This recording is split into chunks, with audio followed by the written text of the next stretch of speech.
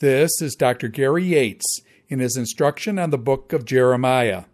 This is session number 18 on Jeremiah 23, False Prophets.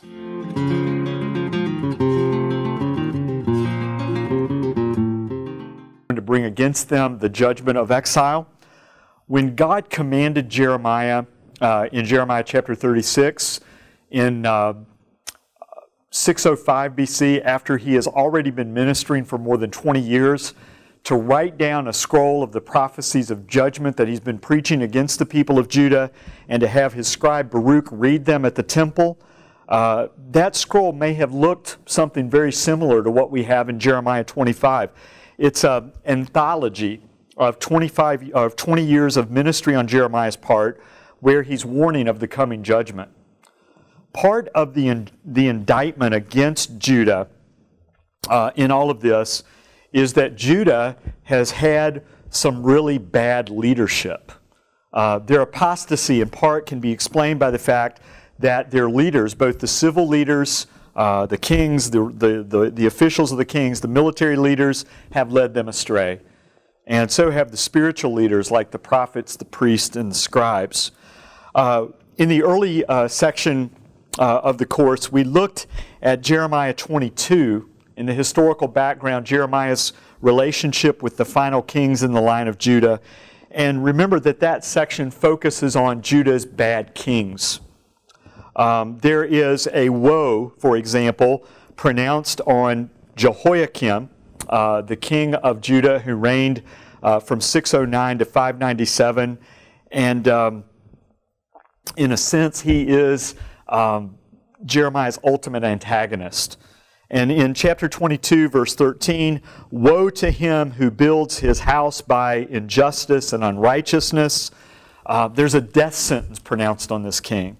And the irony is that when the king, when his death takes place, Jeremiah 22:18 says, there will not be a woe oracle said for him, or a woe speech or a lament said for him when he dies, because the people are going to be glad to get rid of him. So God is announcing death and destruction on the kings and on the leaders. Chapter 23, verse 1, the passage that we're focusing on, begins again by announcing judgment on the leaders of Judah. And it says, woe to the shepherds who destroy and who scatter the sheep of my pasture. So there is a death sentence again pronounced on the leadership of Judah. They're described as shepherds, which is really a very effective image of leadership. A shepherd was designed to care for the flock. He was designed to take care of the flock, to provide for them, to do whatever was necessary to protect the life of the flock. The problem with Judah's leaders is that they have consumed the flock rather than protecting and providing for them. The kings were a representation of that. Wicked rulers like Jehoiakim and the last four kings of Judah in general reflect that poor leadership. But part of the leadership problem in Judah also involves the prophets that God had sent to announce His word, that the office of prophet was how God would communicate to His people in addition to His law. And there is this message given concerning the prophets in Jeremiah, beginning in verse 9. And the Lord says, concerning the prophets, my heart is broken within me, and all of my bones shake. I am like a drunken man, like a man overcome by wine, because of the word and because of His holy words. This is the prophet speaking here, not the Lord. And he says, for the land is full of adulterers, because of the curse the land mourns, and the pastures of the wilderness are dried up. Their course is evil, and their might is not right. Both prophet and priest are ungodly. Even in my house I have found their evil, declares the Lord. At the beginning of the book in Jeremiah chapter 2, the prophet had indicted Judah for being an unfaithful wife. They had prostituted. They had spread themselves under every tree and on every green hill. They had been unfaithful to the Lord as their husband. The idea of spiritual adultery comes up here again, and the blame for that is specifically attributed to the prophets of Judah. They are the ones that have led the people into this unfaithfulness. They have promoted the worship of these false gods by promising peace when God had warned of judgment. Instead, they had made the people feel comfortable about their sin. And so they had encouraged this adultery. They were largely responsible for it. The Lord says because of that, He's going to bring judgment on the priest and the prophets. Therefore, their way shall be to them like slippery paths in the darkness, into which they shall be driven and fall. For I will bring disaster upon them in the year of their punishment, declares the Lord. So the priest and the prophets had not announced the judgment, the disaster that was going to come upon the people of Judah. And so the Lord was going to punish them appropriately by bringing disaster on them as well. A further indictment of the prophets and just how corrupt they had been is reflected for us in verses 13 to 15. In the prophets of Samaria, talking about the prophets of the apostate northern kingdom, and the people of Judah would have compared themselves to Israel and thought, we're better than them. We were not as apostate as they were. But the Lord says, in the prophets of Samaria, I saw an unsavory thing. They prophesied by Baal or by Baal. They led my people Israel astray. Okay, a large burden for the responsibility of the defection and the apostasy of the northern kingdom of Israel belongs to the prophets in that land. The same thing is even more true of the prophets that are in Judah. The Lord says, but in the prophets of Jerusalem, I have seen a horrible thing. They commit adultery, they walk in lies, they strengthen the hands of evildoers, so that no one turns from his evil, and all of them have become like Sodom to me, and its inhabitants like Gomorrah. You are not better than the apostate northern kingdom. In fact, your prophets have promoted just as much or even more adultery. Jerusalem has become like Sodom and Gomorrah, the ultimate paradigm of wickedness in the Old Testament, because of the ministry and the message of the prophets that have led the southern kingdom astray. Verses 16 to 18. Now, here's the specific things that were causing them to lead the people astray. What was the essence or the content of their message that was making that happen? Verses 16 to 18 reflect that for us.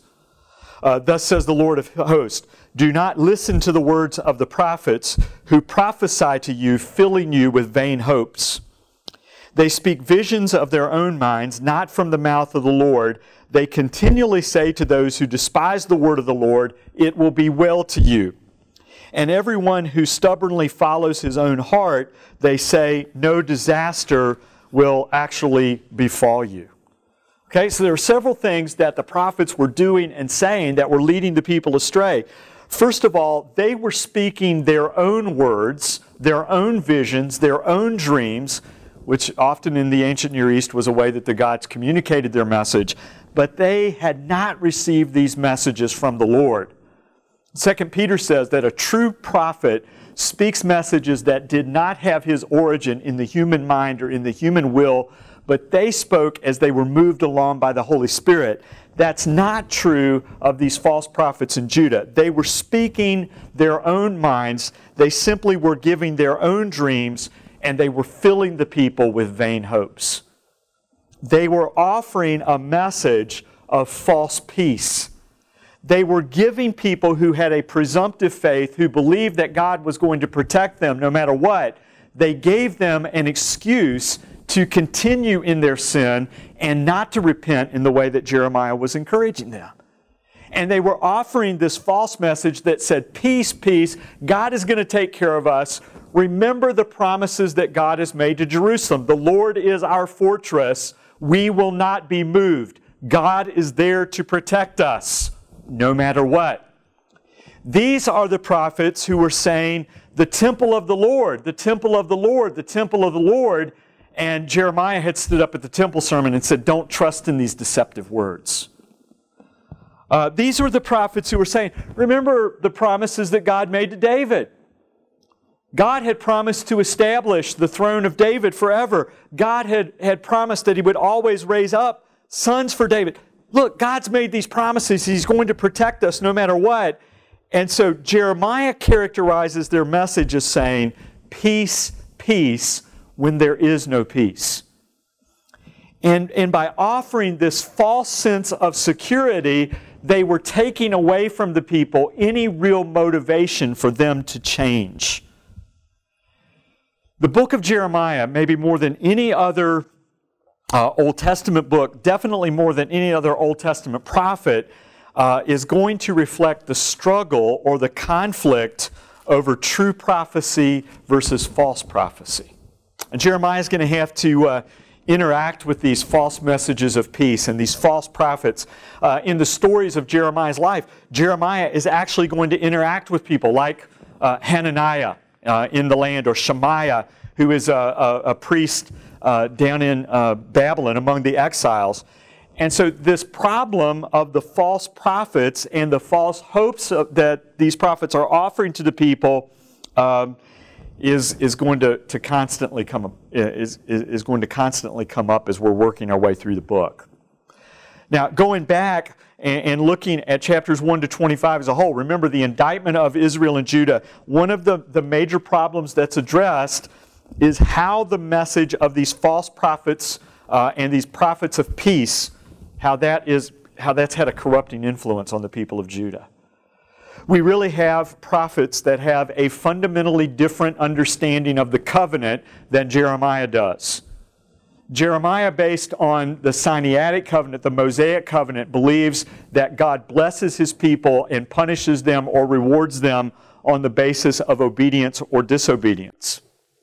Those traditions are as important to his theology as the promises that God made to David or the promises that God had made concerning Zion.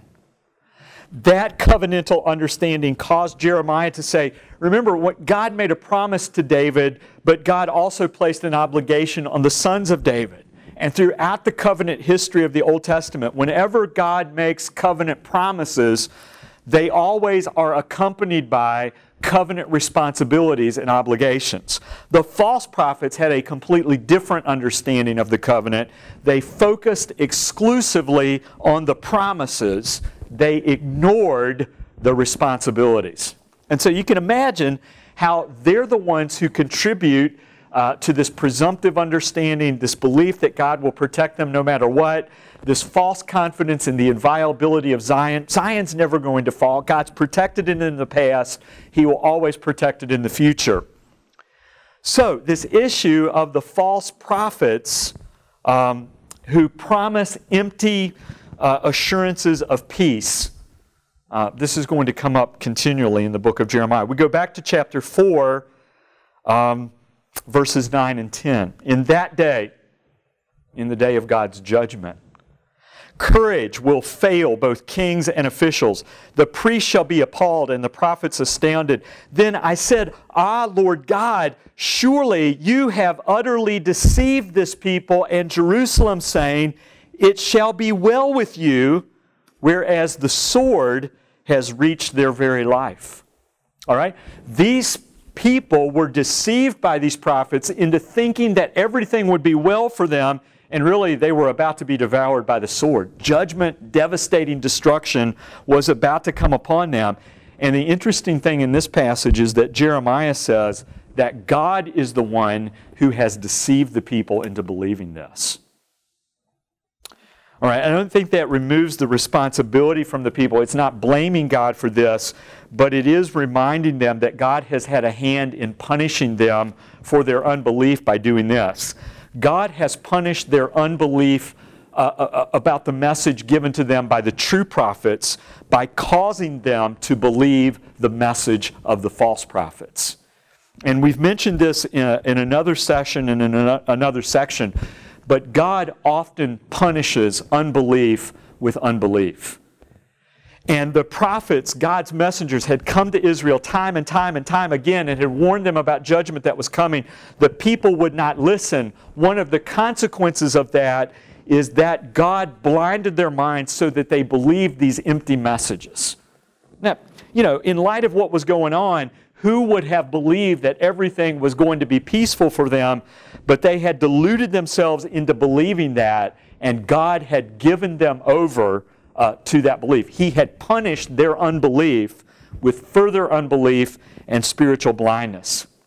2 Thessalonians chapter 2, verse 11 says that in the time when the man of sin will come in the future, God will send them a delusion that will cause them to believe a lie. In other words, God is going to punish their unbelief by adding to that and causing them to believe the lies of the Antichrist. We have that going on in the experience of Jeremiah as well. Romans chapter 1. The truth about God and the reality of His power and the fact that God is Creator, it's visible in the creation itself. His eternal power and at least those attributes of God are reflected in creation. There's a Creator behind all of this. But humanity, from the very beginning of time, has rejected that knowledge, has bent and twisted it and perverted it into idolatry. And Romans 1 says that the judgment that God executes on that is that He gives them over to their false way of thinking. And professing themselves to be wise, they become fools.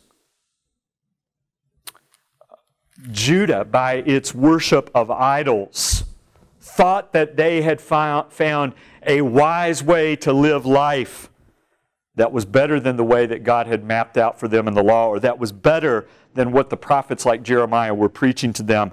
But professing themselves to be wise, they had become fools. And they had come to believe the message of these false prophets. Chapter 6, verses 13 and 15 is going to say this: "From the least of them to the greatest of them, everyone is greedy for unjust gain. And from prophet to priest, everyone deals falsely. They have healed the wound of my people lightly, saying, 'Peace, peace,' when there is no peace."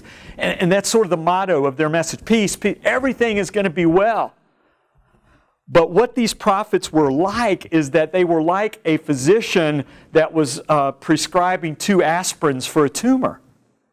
And they were lightly treating the wound of these people, and as a result, were giving the people a theological excuse not to turn from their sin. And so it says in verse 15, "Were they ashamed when they committed abominations?" No, they were not at all ashamed. "They do not know how to blush. Therefore, they shall fall among those who fall. At the time I punish them, they shall be overthrown." Now, here it's obvious. It's not the Lord who has imposed this unbelief. They're responsible for their unbelief. They have given in to the message of the prophets. But what has happened is by these false offers of peace, the people have not been confronted by their sin. They feel no shame. The prophets have validated their lifestyle by saying, God's going to take care of you no matter what. And they've believed this message. And ultimately, they're going to be deluded by that. Chapter 8. Verses 8 to 12 says this: "How can you say we are wise and the law of God is with us? But behold, the lying pen of the scribes has made it into a lie." People that were teaching the Word of God had altered its message. Now, whether they were actually changing the text or not, that's not clear. But that what they were changing was the force and the significance and the emphasis of that message. The text stressed both their covenant responsibilities as well as their covenant blessings. They were altering the message to where the only thing that was being focused on was the promises. "Therefore," in verse 10, "I will give their wives to others and their fields to conquerors." They're going to experience judgment. They have not turned from their sin. The problem is the prophets, again, verse 11, "They have healed the wound of my people lightly, saying, 'Peace, peace,' when there is no peace." Like a physician who says, "Hey, everything's well, take 2 aspirin." There's a rotten internal disease that is eating away their lives that needs to be treated. And the message of the prophets like Jeremiah, who were confronting them with their sin and saying you need heart surgery at the beginning, that's a painful process. But ultimately, it's the only message that could save them. What Jeremiah says is that ultimately what is going to happen to these people is that they are going to come to a place of bitter disappointment because these false promises of peace they're going to end up proving to be an empty delusion. And so we see the disappointment of the people who commit themselves to this false assurance of peace in chapter 8, verse 19, and they're making these statements. "Is the Lord not in Zion? Is her king not in her? I mean, that's what the false prophets have been telling them. The Lord is in Jerusalem. The Lord is your fortress. You're okay. You'll be taken care of. They had scripture verses to support that. But the Lord says, if I am in their midst, why have they provoked me to anger with their carved images and with their foreign idols? The harvest is past, the summer is ended, and we are not saved. You know, we believe that God was going to step in at the 11th hour and rescue us and deliver us. But God's not there. He's not saving us. For the wound of the daughter of my people is my heart wounded. I mourn and dismay has taken care of me. They're going to come to realize too late that they have a terminal illness. And when they come to see this, the only thing that is going to be left to mourn about is the disaster that God is planning to bring on them. Okay? Chapter 14. We go to verses 13 to 16, and there's another reminder of the message of these false prophets. And here's what the Lord says about the lying prophets. Verse 13, Ah, Lord God, behold the prophets say to them, you shall not see the sword, nor shall you have famine, but I will give you assured peace in this place. All right? Jeremiah was warning them about the covenant curses, sword and famine and plague. These prophets were saying, you don't have anything to worry about. Jeremiah is an alarmist. He doesn't know what he's talking about. We have a message from God that God is going to give us peace. But here's what the Lord says. The prophets are prophesying lies in my name. I did not send them, nor did I command them or speak to them. They are prophesying to you a lying vision, worthless divination. You know, they're no different than the prophets that are using astrology and all of these other things. They're not telling you the truth and the deceit of their own mind. Therefore, thus says the Lord concerning the prophets who prophesy in my name, although I did not send them, and who say, sword and famine shall not come upon this land, by sword and famine those prophets shall be consumed. All right, they have announced to the people that the people are not going to experience sword and famine and covenant curses. Therefore, the punishment is going to fit the crime, because God is going to make sure that those prophets experience the very judgments that they have told the people they have told the people are not going to come. Okay, so this conflict between Jeremiah as a true prophet of God, who is faithfully representing what the covenant between God and Israel is all about, and the fact that if they want to be blessed by God, they must walk in accordance with God's commandments and God's ways. That conflict with these false prophets who are simply giving empty assurances of peace works its way throughout the book of Jeremiah. And Jeremiah is going to describe their theology as sheker, the Hebrew word for falsehood. And that's going to be a recurring word. So as we come to chapter 23, and we understand this in ongoing battle that Jeremiah is engaging with these false prophets, we have to put ourselves in the shoes of the people and feel somewhat sympathetic for them, because the question is, what does a real prophet look like? How do we tell the difference? And so if you're living in Judah in the 8th century, or in the 6th century, the 7th century, as God's getting ready to bring these judgments, and you have, on the one hand, a prophet like Jeremiah who is warning you of judgment. On the other hand, you have these prophets of peace like Hananiah that we're going to meet in chapter 28, promising you that things will be well and within 2 years all of this is going to be resolved. Which one of those prophets are you going to be inclined to believe? I think the tendency would want to be to believe this message of peace rather than to pay attention to the warnings of judgment. All right, now, God had not left His people without a way to tell the difference between true prophets and false prophets. The office of prophet was really established and initiated with Moses himself. And Moses was the representation or the prototype of what a prophet was supposed to be like. And then later on, Samuel, in many ways, as kind of the first prophet during the time of the monarchy, represented what a prophet was going to be like. But back in Deuteronomy chapter 18, the Lord had given a promise in the days of Moses, and here's what he says. The Lord your God will raise up for you a prophet like me from among you, from among your brothers. It is to him that you shall listen. All right? So in the days of Moses, Moses was the kind of the prototype of an Israelite prophet. When the Lord had spoken to Israel at Mount Sinai, and the people saw the power of God and the thunder and the smoke, they were afraid to go into God's presence. And so they said to Moses, you go to God as our representative, you listen to what God says, and you come back and tell us that message.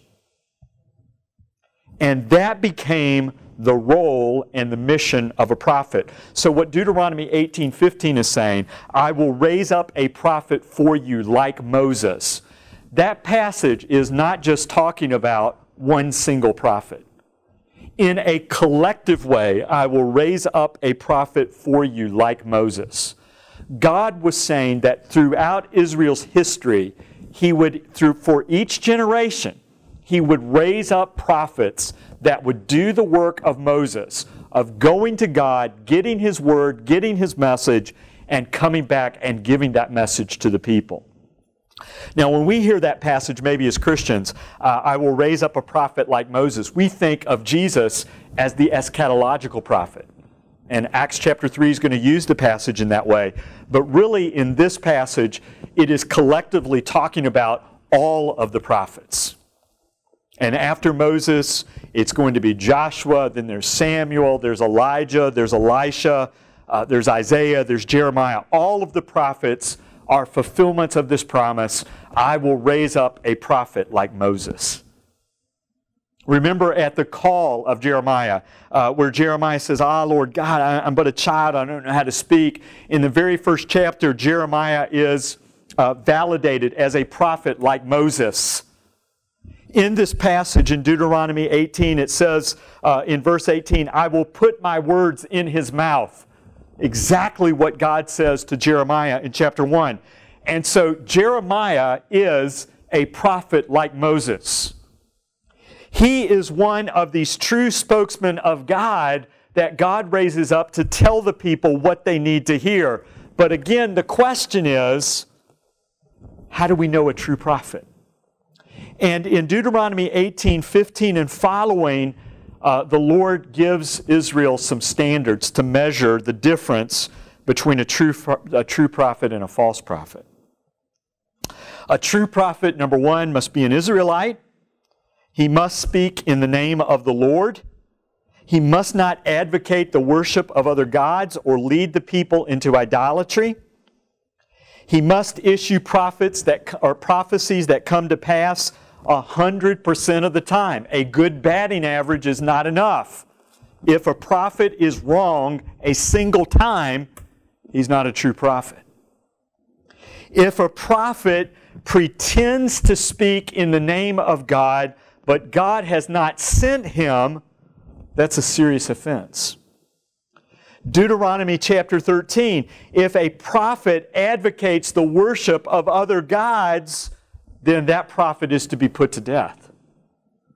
So, in Jeremiah's day, some of the prophets that were there in Judah would have been invalidated by that one test. They were advocating the worship of Yahweh and the worship of Baal. By doing that, they had proved that they did not meet the test. But the problem in Jeremiah chapter 23, and really the problem with many of these false prophets, is they did not necessarily come advertising themselves as prophets of other gods. The struggle for the people in Jeremiah's day is they don't have a detector that they can wave over and say, oh, you're a true prophet, you're a false prophet. False prophets, in order to be effective at what they do not wear t-shirts that identify themselves as false prophets. Many of them were smart enough not to speak in the name of Baal, even if that was the prophet who may have been motivating their message. They are going to speak in the name of the Lord just as much as Jeremiah did. J. Andrew Dearman raises this possibility. Many of these false prophets at times may have been true prophets. They may have been people who at some point in their ministry and in their lifetime, or maybe even shortly before they issued some of these these incorrect prophecies, God may have spoken through them. They may have had at some point in their life and ministry a valid work of being a prophet like Moses. And so there's this struggle with knowing the difference between a true prophet and a false prophet. Well, we have the test. If a prophet predicts something, then it's something that has to happen 100% of the time. Well, the problem with that test is that Jeremiah is saying that the city of Jerusalem is going to be destroyed, that the exile is going to last for 70 years. The false prophets are saying we're going to be spared, and within 2 years the crisis will be over. The articles of the Lord's house will be returned to us. The problem with the 100% test is these events haven't happened yet. We read the book and we know Jeremiah was the true prophet here. The historical events that unfold are ultimately going to validate Jeremiah's message. Read the accounts in chapter 39 and chapter 52. They're going to show us Jeremiah was exactly right. The people lived in exile for 70 years. Jeremiah was on target. But those events haven't happened yet. So again, how do we know the difference? In chapter 23, going back to this message, the Lord is going to say, again, the problem with these false prophets is that they are speaking messages that I have not spoken through them. And in spite of the difficulties that the people are having in balancing and weighing through and assessing these, Jeremiah is a true prophet. These opponents who are preaching peace, peace are not. And here's the ultimate reasons why. Verse 16, thus says the Lord of hosts, do not listen to the words of the prophets who prophesy you, filling you with vain hopes. They speak visions of their own minds, not from the mouth of the Lord. They say continually to those who despise the word, it will be well with you. So God's going to announce, hey, look, this is just their word. I have not sent them. I have not spoken to them. And here's the verse that I want to call attention to, and a very powerful image of what a true prophet is in verse 18. The Lord says, who among them has stood in the counsel of the Lord to see and to hear His word? Or who has paid attention to His word and listened? See, the counsel of the Lord represents, in a sense we could compare it to this.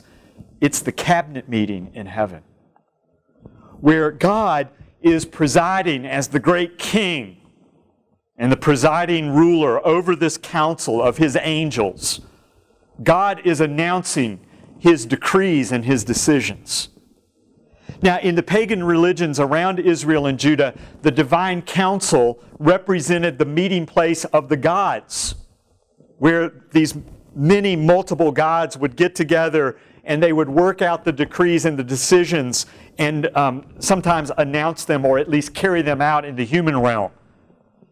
And The ancient cultures around Israel, these pagan cultures, envisioned the divine government above like human government below, or maybe even had used that as a way of validating various forms of government. In Israel, we do not have multiple gods in this council. What we do have is God meeting with His angelic messengers and those who execute and carry out His will. And in the council of God, the Lord announces His decrees and His decisions. We have some biblical passages that I think reflect the idea of the counsel of the Lord. In Genesis chapter 1, as God prepares to create human beings, He says in verse 26, "Let us make man in our own image."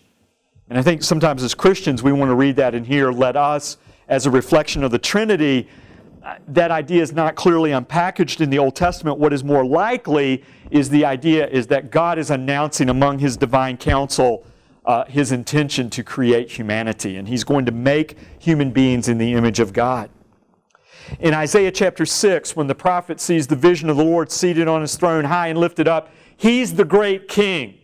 He's the sovereign, and the beings that are around Him are announcing His glory and His holiness and His power. But the Lord, in the midst of His divine counsel, says, "Who will go and speak for us?"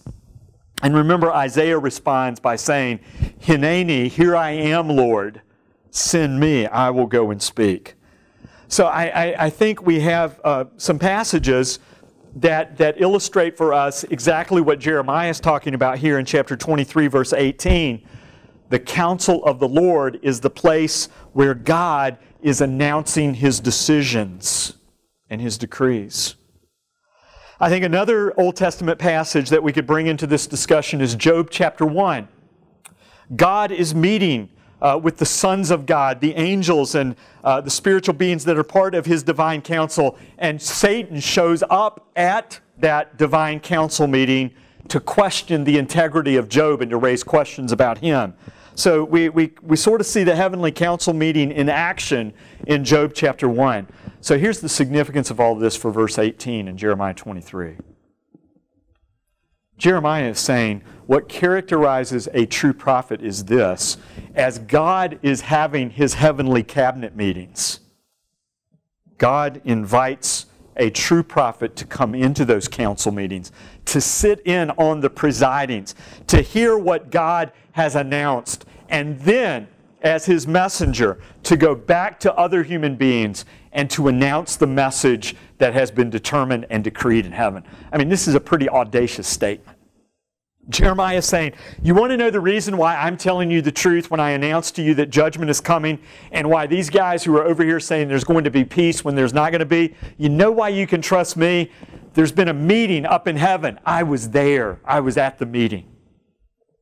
I've heard what God is determining and what God has decided to do, and I have come to you with the minutes of that meeting to announce God's plans, God's decisions, and God's intentions. These prophets that are announcing to you that everything is going to go well, that there's only going to be peace and no judgment, they did not stand. They weren't there. I was at the meetings. They weren't. And instead of them telling you what God has determined and decreed, they're only speaking their own minds. They're only giving their own commentary about this. They're speaking their own delusions. I am coming to you with "Thus says the Lord," because I've been at the heavenly council meetings and I'm His messenger. Now, we have one other passage about the divine council and the role of the prophet in that council that I think is very important to all of this, and it's found in 1 Kings chapter 22, and it's one of my favorite stories because of the message of the prophet there. We have a prophet named Micaiah. And Ahab and King Jehoshaphat of Judah have allied themselves together, and the issue of that is, Jehoshaphat should not have been in that alliance. But Jehoshaphat is seeking a message from a true prophet of God. The false prophets of Ahab have come in and they've offered assurances. Hey, things are going to go well. One of them even has a helmet with horns on, and he goes around butting into the walls, showing what Ahab and Jehoshaphat are going to do to their enemies. And so there's this, massive group of prophets who are all saying, hey, look, things are going to go great, things are going to go well. Jehoshaphat says, aren't there any prophets of Yahweh here? And Ahab says, well, there's one. His name is Micaiah, and I hate him because he never says anything good about me. Let's bring him in. And Micaiah, apparently in a very sarcastic way, says to Ahab, yeah, go into battle. The Lord will bless you and protect you. And Ahab can read the sarcasm and says, okay, Micaiah, tell us what you really think. And Micaiah says this, I was present at the assembly of God. I was in the divine council. And I heard God, as the one who presides over that council, stand and say to his messengers, who will go and be my messenger and deceive Ahab so that he will go into battle, because I have determined that I am going to judge him for his apostasy and put him to death. And Micaiah says there was a divine messenger, there was an angel there who said, I will go and I will execute this plan. And then Micaiah says, what's going on here is that these false promises that are coming from your prophets that are on your payroll are really the delusional message of this prophet or of this angel that God has sent to deceive you, because the Lord has determined to put you to death. And we struggle with this. Well, does God lie or does God deceive? But again, we're going back to the idea that God punishes unbelief with unbelief. God can harden the heart of Pharaoh when the Pharaoh refuses to believe. God can send a delusional message for Ahab to believe because Ahab's heard the truth again and again and he's rejected it. But we have the very clear idea. Micaiah says, I was at the meeting up in heaven. And I heard what God has decreed and what God has determined, and the Lord has determined to put you to death. Okay? Jeremiah is making the same claim about himself as he preaches. And he says in verse 22 about the false prophets, if they had stood in the Lord's counsel like Jeremiah had, then they would have proclaimed my words to my people, and they would have turned away from their evil way and from the evil of their deeds. They didn't preach. They're not preaching the word of the Lord. They're not warning the people of the judgment to come. And the reason is they did not stand in the counsel of the Lord. That's the issue. Jeremiah is speaking a message from God. And so this idea, this image, this picture of the divine counsel and the prophet's access to the divine counsel is a very powerful confirmation of the New Testament teaching about the inspiration of Scripture. 2 Timothy 3. All Scripture is God-breathed. It's spoken by God. Jeremiah is not speaking his word. And remember, throughout this book, the words of Jeremiah and the word of the Lord are equated. We have theological systems today that say the Bible contains the Word of God, or the Bible gives testimony to the Word of God. That is not in line with the theology of Jeremiah, which says the words of the prophet are the words of God. Why? Because he's been in the divine counsel. It's confirmation of 2 Peter 1 that says the prophets did not speak messages that came from human will or that were initiated by themselves, but they spoke as they were moved along by God, and that's the difference. As a result of that, verses 16 to 22 is going to emphasize the prophets that are promising you peace. The word that describes their message is sheker. It's a lie. Verses 33 to 40, we have a word play. And these always stand out and interest me. That, again, is going to speak of the worthlessness of the message of these prophets.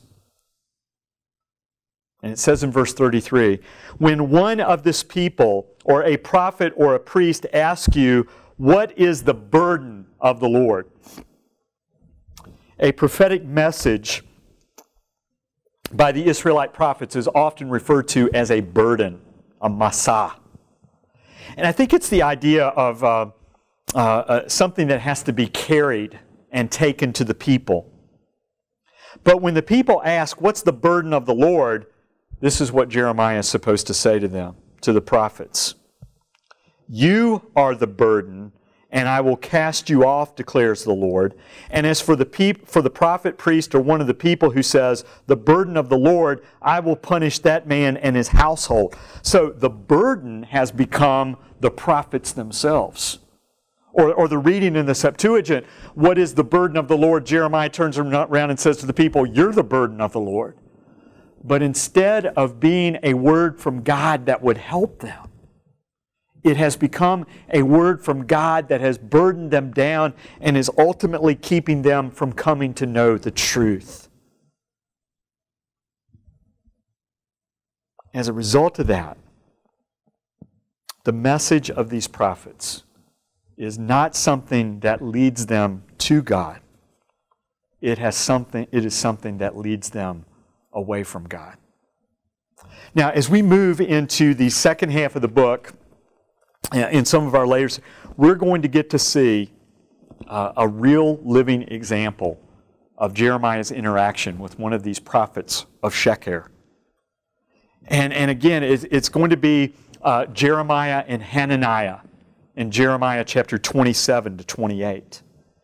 And there's going to be this conflict, because this is the time when Jeremiah comes in and he's wearing the yoke, and he's got this wooden yoke, and he's carrying it around, and he's under its burden and its weight, and he says to the people, this represents how God is going to put you in subjugation and bondage to Babylon. And a prophet by the name of Hananiah, who comes and speaks in the name of the Lord, says, that's not the way it is. He takes the yoke off of Jeremiah's neck and he smashes it to the ground, and he says, the Lord is going to break our bondage. And within 2 years, all the articles of the Lord's temple that have been taken away are going to be restored to us. The people are going to be faced again with this struggle. How do we know the difference between a true prophet and a false prophet? Jeremiah's message is that this word that God was going to bring peace was a message that had not come from God. It was a message that was simply a dream of the people. And Jeremiah's message is the one that is more likely. Jeremiah's message is the one that they need to pay attention to when they look at their own lives, when they see that they're not fulfilling their covenant responsibilities, when they see the noose tightening around their neck. How could Hananiah's message possibly be the truth? But when we get into those passages, we're going to have to deal with the struggle that Jeremiah's audiences are having. How do we know the difference between a true prophet and a false prophet? In chapter 23, Jeremiah wants us to see the difference between a true and a false prophet is that the true prophet has stood in the counsel of the Lord. He has received a message from God. On the other hand, these prophets who are promising peace, these prophets like Hananiah who are telling the people a message that they want to hear, they're speaking words that are just the visions of their own mind. And the people are ultimately going to learn of the emptiness of those promises when they face the destruction that God is going to bring against them.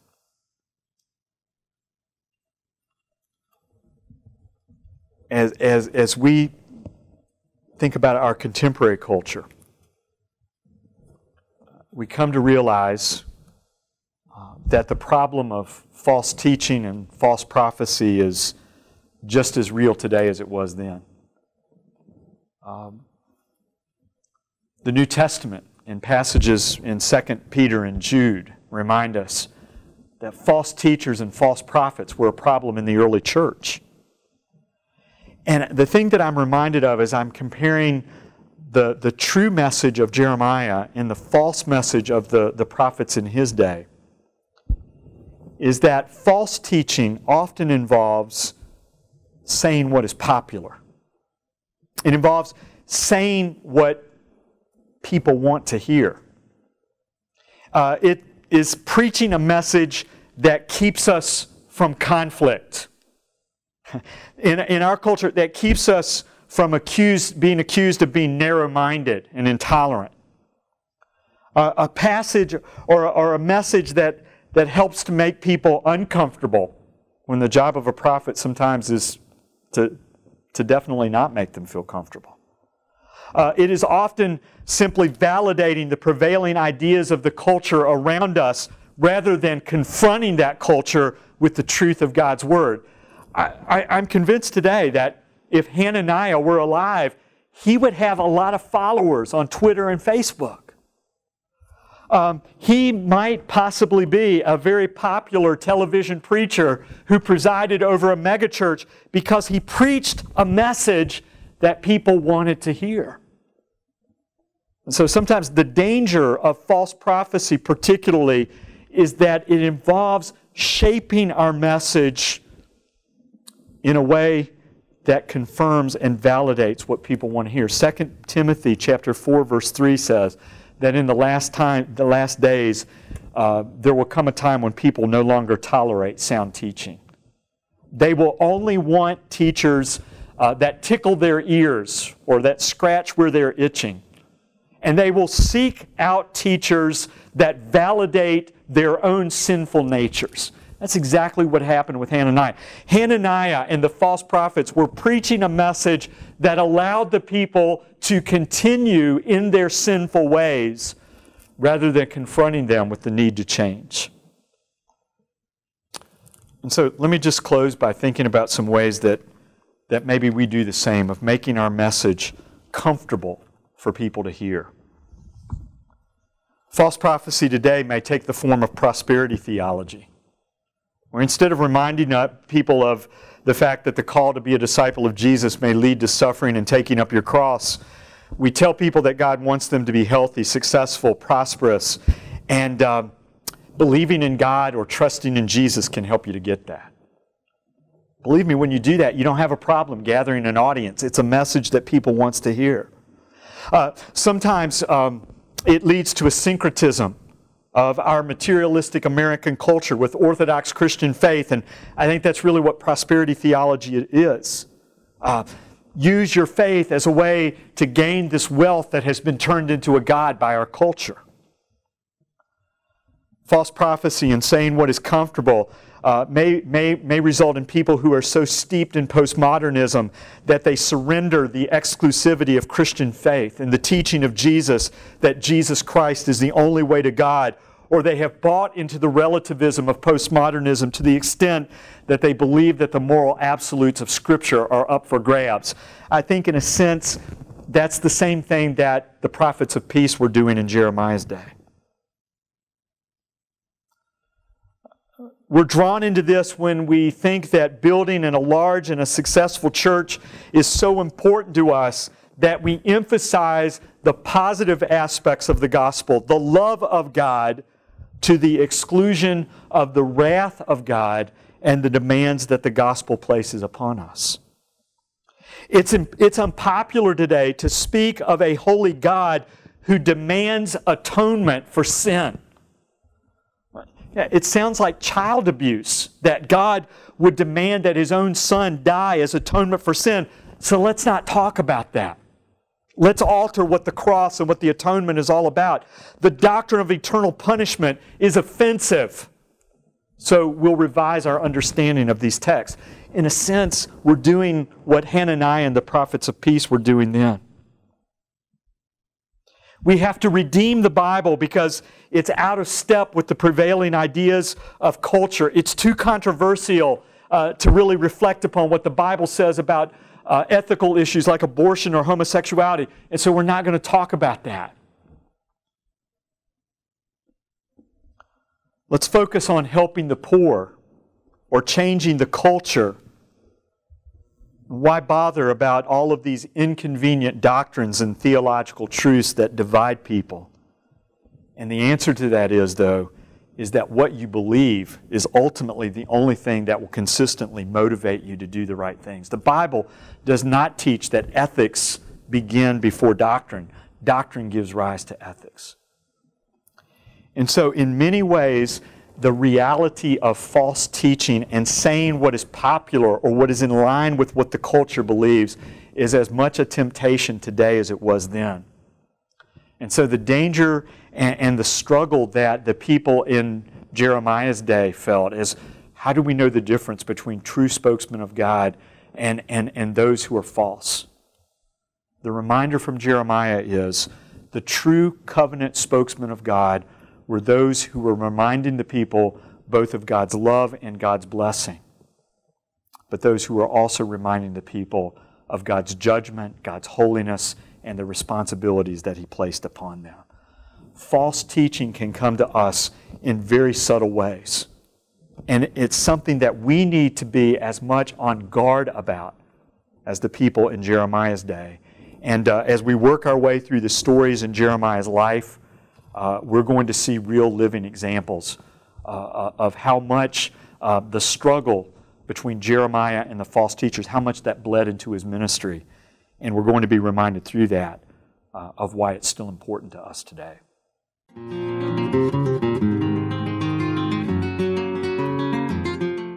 This is Dr. Gary Yates in his instruction on the book of Jeremiah. This is session number 18 on Jeremiah 23, False Prophets.